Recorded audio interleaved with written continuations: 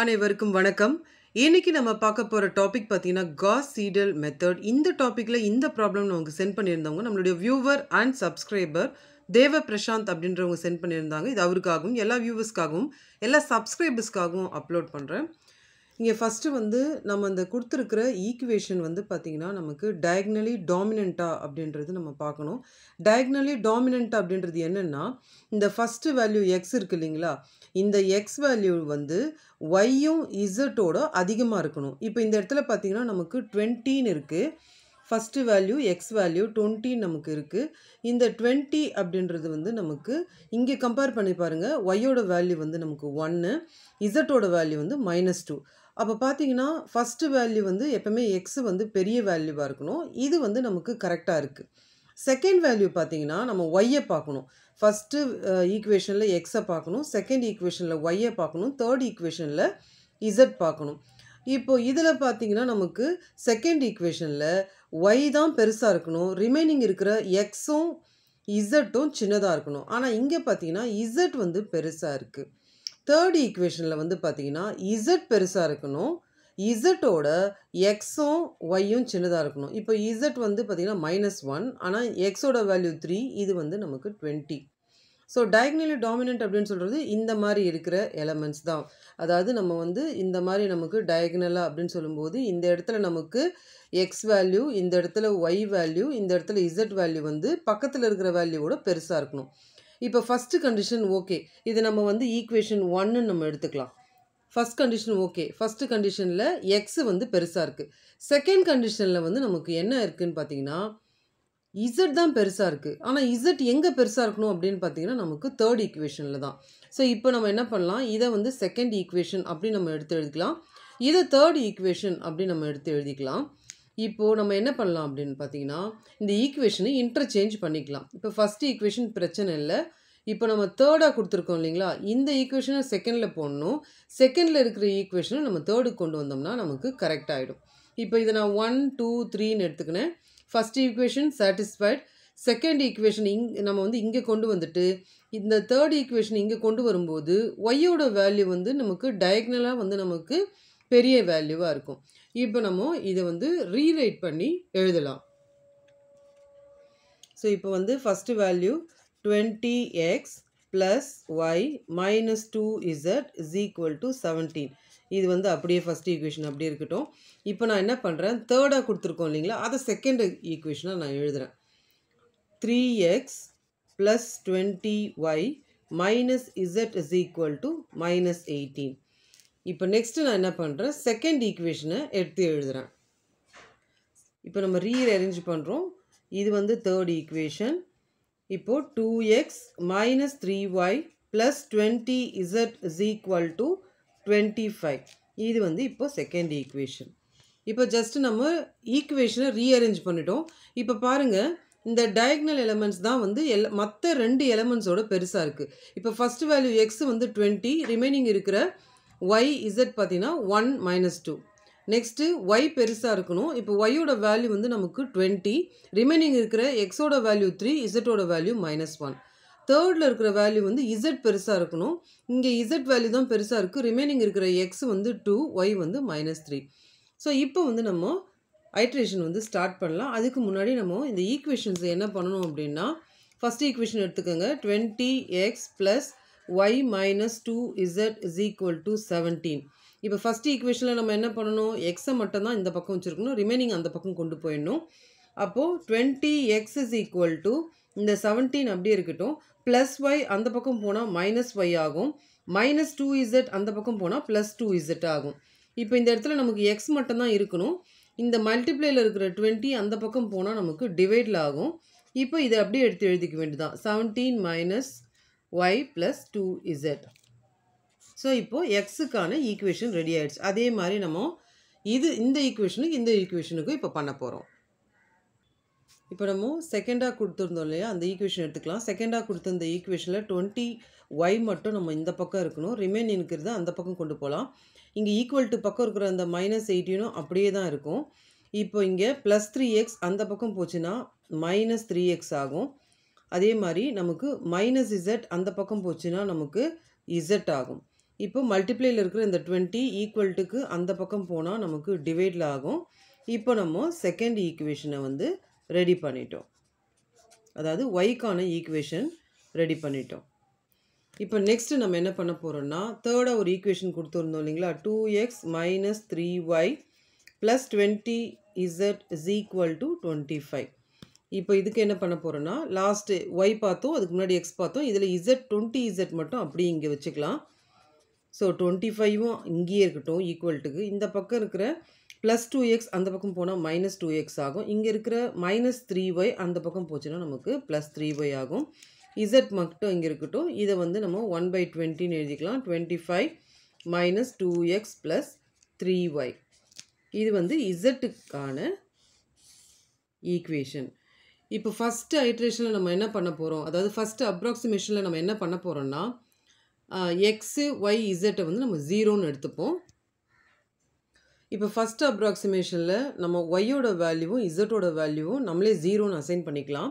First அப்ராக்சிமேஷன்றதால நம்ம 3 equation கண்டுபிடிச்சோம் இல்லைங்களா, அதில் வந்து x1 நம்ம எடுத்துக்கலாம். ஃபஸ்ட்டு அப்ராக்சிமேஷன்றதால அதனுடைய ஈக்குவேஷனும் எடுத்து எழுதிக்கலாம்.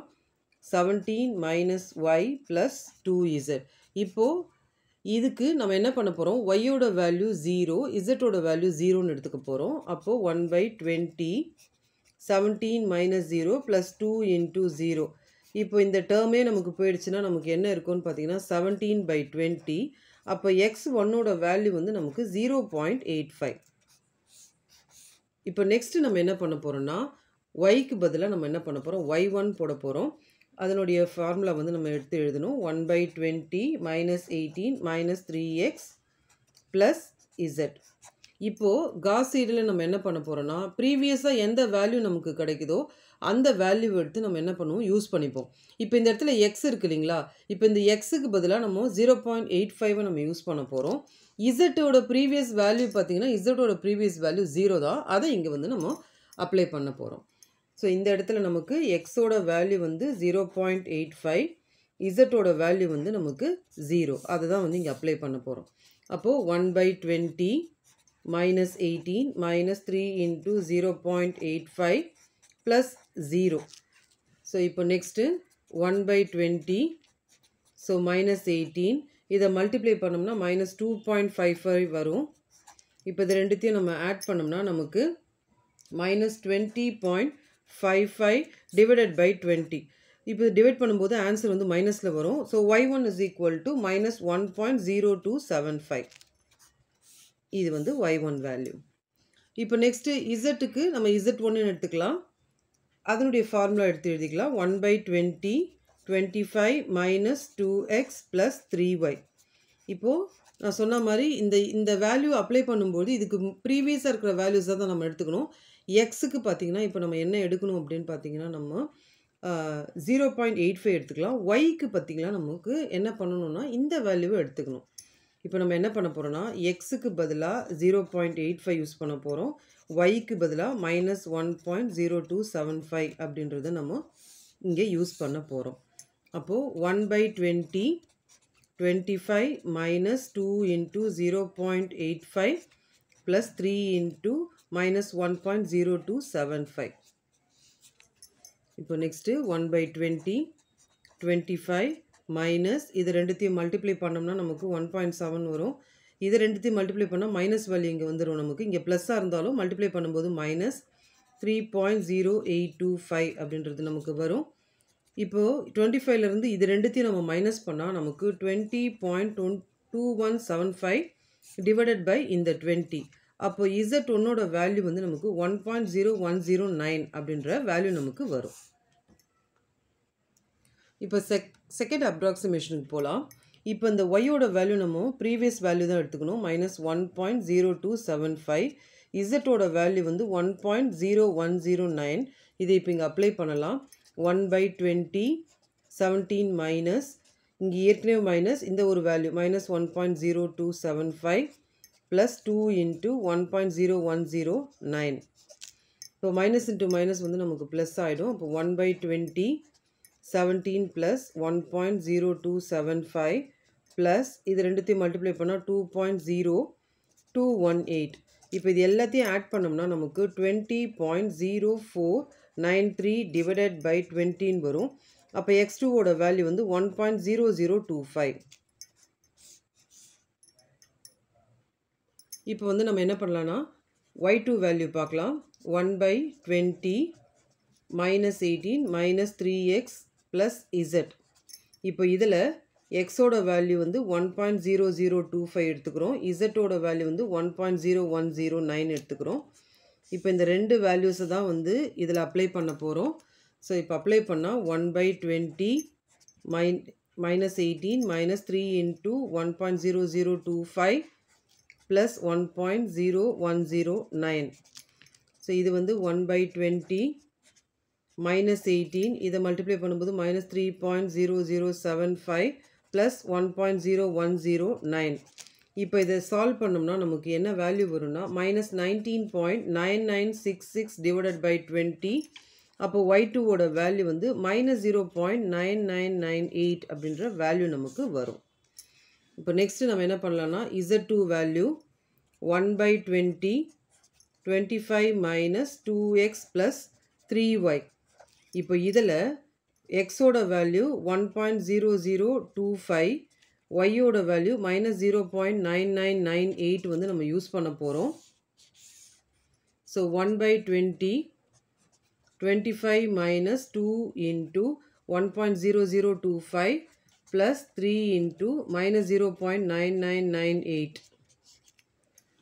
ஸோ இப்போ இதில் 1/20 25 மைனஸ் இது மைனஸ்ன்றதால 2.005, இதுவும் மைனஸாக தான் ஆகிடும். ஏன்னா 3யை வந்து ஒரு மைனஸ் வேல்யூ கூட மல்டிப்ளை பண்ணும்போது அதுவும் நமக்கு இந்த மாதிரி தான் ஆகிடும்.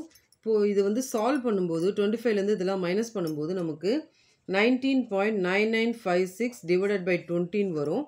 அப்போ z2 ஓட வேல்யூ 0.9998 அப்படின்றது வரும். ஸோ ரெண்டு அப்ராக்சிமேஷன் நமக்கு முடிஞ்சிருக்கு. இப்போ நம்ம ரெண்டு அப்ராக்சிமேஷன் முடிஞ்சிருக்கிறதால இந்த மாதிரி ஐட்ரேஷன் ப்ராப்ளம் நம்ம என்ன பண்ணுவோம் அப்படின்னு பார்த்தீங்கன்னா ப்ரீவியஸ் ஐட்ரேஷன் கூட கம்பேர் பண்ணி ஓரளவுக்கு சேமாக இருந்ததுன்னா நம்ம வந்து ஸ்டாப் பண்ணிவிடுவோம். இப்போ இங்கே பாருங்கள் x1 வந்து இங்கே இந்த மாதிரி இருக்குது, இங்கே இந்த மாதிரி இருக்குது. அதே மாதிரி y1ம் பார்த்தீங்கன்னா டிஃப்ரெண்ட் ஆகுது, z1ம் டிஃப்ரெண்ட் ஆகுது. அதனால் நம்ம தேர்டு அப்ராக்சிமேஷன் போகலாம். இப்போ நம்ம தேர்டு அப்ராக்சிமேஷனுக்கு வந்திருக்கோம். ஸோ தேர்டு அப்ராக்சிமேஷனுக்கு நம்ம x3 அப்படின்னு நம்ம கொடுத்துருக்கோம். ப்ரீவியஸோட வேல்யூஸ் எடுத்து எழுதியிருக்கோம். x3 ஓட வேல்யூ வந்து இங்கே வந்து 999, நமக்கு வந்து கூட 97 வருது. அதை வந்து அப்ராக்சிமேட்டாக நம்ம 1 எடுத்துப்போம். அதே மாதிரி y3 ஓட வேல்யூ வந்து நமக்கு என்ன வேல்யூ வருதுன்னா -1 அப்படின்ற வேல்யூ வருது. x3 ஓட வேல்யூ என்ன வருது அப்படின்னு பார்த்தீங்கன்னா நமக்கு 1ன்னு வருது. இப்போ நம்ம தேர்ட் அப்ராக்சிமேஷனையும் செகண்ட் அப்ராக்சிமேஷனையும் கம்பேர் பண்ணலாம். இப்போது செகண்ட் அப்ராக்சிமேஷன் கூடவும் தேர்ட் அப்ராக்சிமேஷன் கூடவும் நம்ம வந்து கம்பேர் பண்ணுறோம். ஸோ கம்பேர் பண்ணும்போது வேல்யூஸ் கொஞ்சம் டிஃப்ரெண்ட்டாக இருக்குது. இப்போ பார்த்தீங்கன்னா இதை வந்து நம்ம அப்ராக்சிமேட்டாக -1ன்னு கூட நம்ம எடுத்துக்கலாம். இருந்தாலும் ஸோ எக்ஸாக்டாக இந்த வேல்யூஸ் வர்றதுக்காக, ஏன்னா தேர்ட் அப்ராக்சிமேஷன் தான் வந்திருக்கு. இப்போ ஒரு நமக்கு 7th 8th அப்ராக்சிமேஷன்னா கூட நம்ம வந்து ரவுண்ட் ஆஃப் பண்ணிக்கலாம். ஜஸ்ட் இப்போ தான் தேர்ட் அப்ராக்சிமேஷன் வந்திருக்கும். அதனால் இன்னும் ஒரு அப்ராக்சிமேஷன் வந்து நம்ம போகலாம். இப்போ நம்ம ஃபோர்த் அப்ராக்சிமேஷனுக்கு வந்திருக்கோம். ஃபோர்த் அப்ராக்சிமேஷனில் x4ஓட வேல்யூ வந்து நமக்கு 1 ஆகும். அதே மாதிரி y4ஓட வேல்யூ வந்து நமக்கு -1. நெக்ஸ்ட்டு வந்து பார்த்திங்கன்னா நமக்கு z4உடைய வேல்யூ வந்து நமக்கு 1 அப்படின்னு வரும். இப்போ 4 ஐட்ரேஷன் முடிஞ்சிருக்கு. இப்போ நம்ம என்ன பண்ணலான்னா நம்ம இதுக்கு முன்னாடி இருந்த ப்ரீவியஸ் ஐட்ரேஷன் கூட கம்பேர் பண்ணலாம். தேர்ட் அப்ராக்சிமேஷனையும் ஃபோர்த் அப்ராக்சிமேஷனையும் கம்பேர் பண்ணோம்னா நமக்கு அதே ஆன்சர் தான் நமக்கு வருது. ஸோ ஃபோர்த் அப்ராக்சிமேஷனோட நம்ம ஸ்டாப் பண்ணிவிட்டு ஃபைனலாக நம்ம ஆன்சர் அப்படின்ட்டு எக்ஸோட வேல்யூ, ஒய்யோட வேல்யூ, இசட்டோட வேல்யூ நம்ம எழுதிக்கலாம். ஸோ இதுதான் வந்து நமக்கு ஃபைனல் ஆன்சர். இந்த வீடியோ உங்களுக்கு புரிஞ்சிருக்கும்னு நான் நம்புகிறேன். தேங்க்ஸ் ஃபார் வாட்சிங் திஸ் வீடியோ.